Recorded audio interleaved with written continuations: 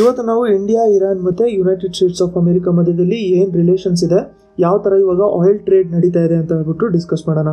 So 2012 ಅವಾಗ secretary of state ಆಗಿರುವಂಥದ್ದು Hillary Clinton ಅವರು ಇಂಡಿಯಾಗೆ ಬಂದಿದ್ರು.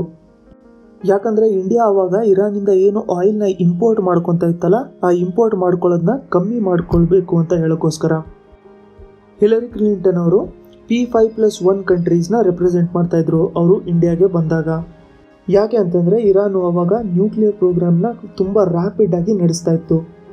ಅದಕ್ಕೋಸ್ಕರ ಏನಂತ ಡಿಸೈಡ್ ಮಾಡ್ಕೊಂಡಿದ್ರು ಅಂತಂದರೆ, ವರ್ಲ್ಡಲ್ಲಿ ಇರೋ ಎಲ್ಲ ಕಂಟ್ರೀಸು ಯಾರ್ಯಾರು ಇರಾನಿಂದ ಆಯಿಲ್ನ ಇಂಪೋರ್ಟ್ ಮಾಡ್ಕೊತಾರಲ್ಲ, ಸೊ ಎಲ್ಲರೂ ಕೂಡ ಆಯಿಲ್ ಇಂಪೋರ್ಟು ಇರಾನಿಂದ ಏನು ಮಾಡ್ಕೊತಾ ಇದ್ದಾರೆ ತಮ್ಮ ಕಂಟ್ರೀಸ್ಗಳಿಗೆ, ಆ ಆಯಿಲ್ ಇಂಪೋರ್ಟ್ನ ಒಂದೇ ಸರಿ ಕಮ್ಮಿ ಮಾಡಿದ್ರೆ ಇರಾನ್ ಮೇಲೆ ಪ್ರೆಷರ್ ಬೀಳುತ್ತೆ.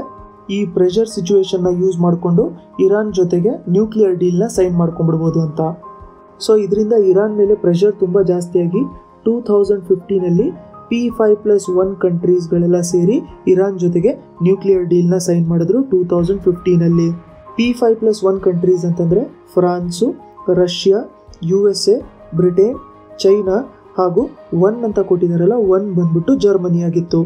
ಸೊ ಅದೇ ರೀತಿಯಲ್ಲಿ ಇಂಡಿಯಾನು ಕೂಡ ಇರಾನಿಂದ ಏನು ಆಯಿಲ್ನ ಇಂಪೋರ್ಟ್ ಮಾಡ್ಕೊತಿತ್ತಲ್ಲ, ಆ ಇಂಪೋರ್ಟ್ ಮಾಡ್ಕೊಳ್ಳೋದನ್ನ 15%ವರೆಗೂ ಕಮ್ಮಿ ಮಾಡ್ಕೊಂಡ್ಬಿಟ್ಟಿತ್ತು. ಯಾಕಂತಂದರೆ ಇರಾನು ಆ ಟೈಮಲ್ಲಿ ನ್ಯೂಕ್ಲಿಯರ್ ಡೀಲು ಸೈನ್ ಮಾಡಬೇಕು, ಅದ್ರ ಮೇಲೆ ಪ್ರೆಷರ್ ಬೀಳಬೇಕು ಅಂತ. ಆದರೆ ಇಂಡಿಯಾದು ಮತ್ತು ಇರಾನಿಂದು ರಿಲೇಷನ್ಶಿಪ್ಪು ತುಂಬಾ ಚೆನ್ನಾಗಿದೆ. ಅದೇ ಬ್ಯಾಕ್ಗ್ರೌಂಡಲ್ಲಿ ಇಂಡಿಯಾ ಕೂಡ ಇರಾನಲ್ಲಿ ಚಾಬಾರ್ ಪೋರ್ಟ್ನ ಕನ್ಸ್ಟ್ರಕ್ಷನ್ ಮಾಡಿದೆ. ಅದಲ್ಲದೆ ಇಂಡಿಯಾ ಇರಾನಿಂದ ಏನು ಆಯಿಲ್ನ ಪರ್ಚೇಸ್ ಮಾಡ್ಕೊತಾ ಇತ್ತಲ್ಲ, ಆ ಆಯಿಲ್ ತುಂಬ ನಮಗೆ ಚೀಪರ್ ಪ್ರೈಸಲ್ಲಿ ಬರ್ತಾಯಿತ್ತು ಇರಾನಿಂದ. ಆದರೆ ಅದೇ ಆಯಿಲ್ ನಾವು ಸೌದಿ ಅರೇಬಿಯಾಯಿಂದ ಅಥವಾ ಯುನೈಟೆಡ್ ಅರಬ್ ಎಮಿರೇಟ್ಸಿಂದ ಏನಾದರೂ ಪರ್ಚೇಸ್ ಮಾಡ್ಕೋಬೇಕು ಅಂತಂದರೆ ಆ ಕಾಸ್ಟ್ ನಮಗೆ ತುಂಬಾ ಜಾಸ್ತಿ ಬೀಳ್ತಾಯಿತ್ತು.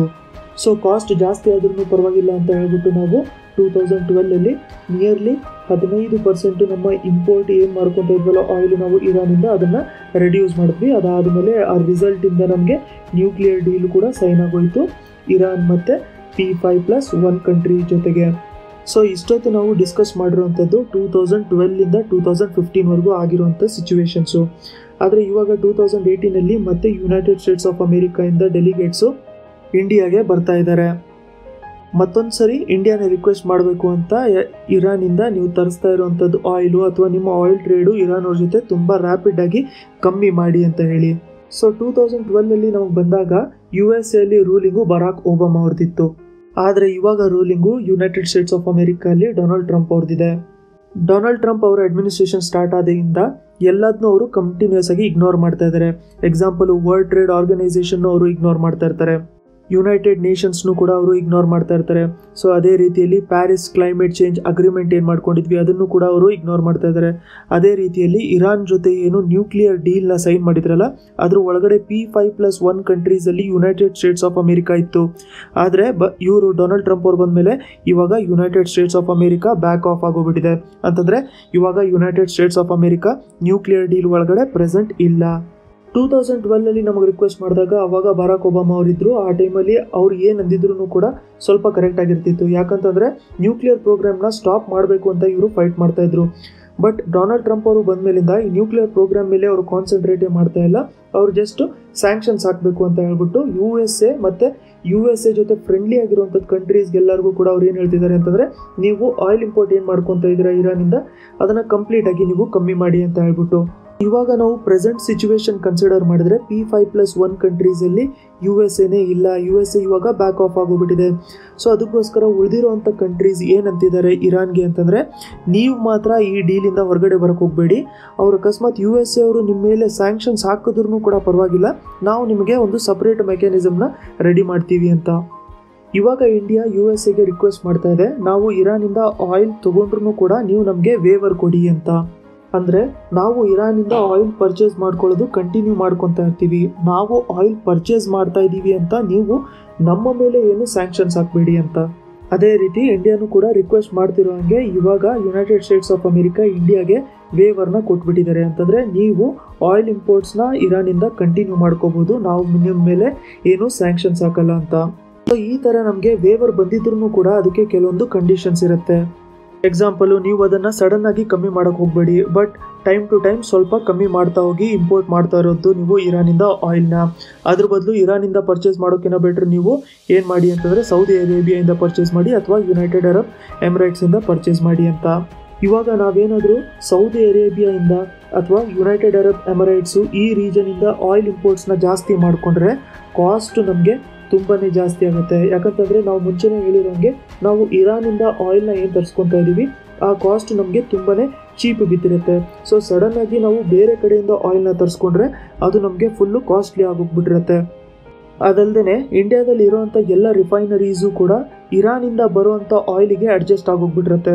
ಸೊ ನಾವು ಇವಾಗ ಸಡನ್ನಾಗಿ ಸೌದಿ ಅರೇಬಿಯಾಯಿಂದ ಇಂಪೋರ್ಟ್ನ ಜಾಸ್ತಿ ಮಾಡ್ಕೊಂಡ್ಬಿಟ್ರೆ ಇವೆಲ್ಲದನ್ನೂ ಕೂಡ ಇನ್ನೊಂದು ಸರಿ ಅಡ್ಜಸ್ಟ್ ಮಾಡಬೇಕಾಗತ್ತೆ, ಸೌದಿ ಅರೇಬಿಯಾಯಿಂದ ಬರುವಂಥ ಆಯಿಲಿಗೆ ಅಡ್ಜಸ್ಟ್ ಆಗಬೇಕು ಅಂತ. ಇನ್ನೊಂದು ಪ್ರಾಬ್ಲಮ್ ಏನಾಗುತ್ತೆ ಅಂತಂದರೆ ಇಂಡಿಯಾ ಇವಾಗಲೇ ಚಾಬಾರ್ ಪೋರ್ಟಿನ ಕನ್ಸ್ಟ್ರಕ್ಷನ್ ಕಂಪ್ಲೀಟ್ ಮಾಡಿಬಿಟ್ಟಿದೆ ಇರಾನಲ್ಲಿ.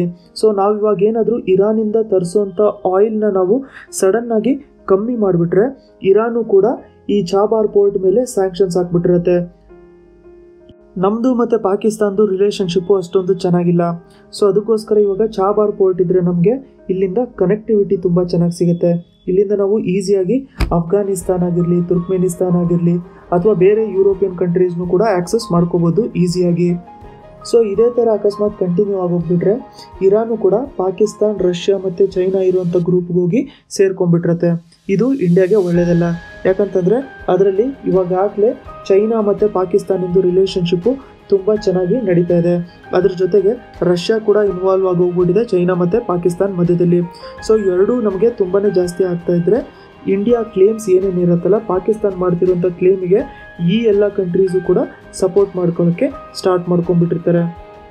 ಅದಕ್ಕಾಗಿ ಇವಾಗ ಇಂಡಿಯಾ ಏನಾದರೂ ಸ್ಯಾಂಕ್ಷನ್ಸ್ ರಿಲೇಟೆಡ್ ಏನಾದರೂ ಸ್ಟೆಪ್ಸ್ ತೊಗೋಬೇಕು ಇರಾನ್ ಅಗೇನ್ಸ್ಟು ಅಂತಂದರೆ ಕಂಪ್ಲೀಟಾಗಿ ಅನಲೈಸ್ ಮಾಡಿ ಸ್ಟೆಪ್ಸ್ ತೊಗೋಬೇಕು. ಯಾಕಂತಂದರೆ ಇವಾಗಿರೋ ಸಿಚುವೇಶನ್ ಆಗಿರಲಿ 2012 ಇರೋ ಸಿಚುವೇಶನ್ ಆಗಿರಲಿ ಕಂಪ್ಲೀಟ್ಲಿ ಡಿಫ್ರೆಂಟ್ ಆಗಿದೆ. ಇದೇ ಇವಾಗ ಇಂಡಿಯಾ, ಇರಾನ್ ಮತ್ತು ಯುನೈಟೆಡ್ ಸ್ಟೇಟ್ಸ್ ಆಫ್ ಅಮೇರಿಕಾ ಮಧ್ಯದಲ್ಲಿ ಇರುವಂಥದ್ದು ರಿಲೇಷನ್ಶಿಪ್ಪು ಮತ್ತು ಆಯಿಲ್ ಟ್ರೇಡ್.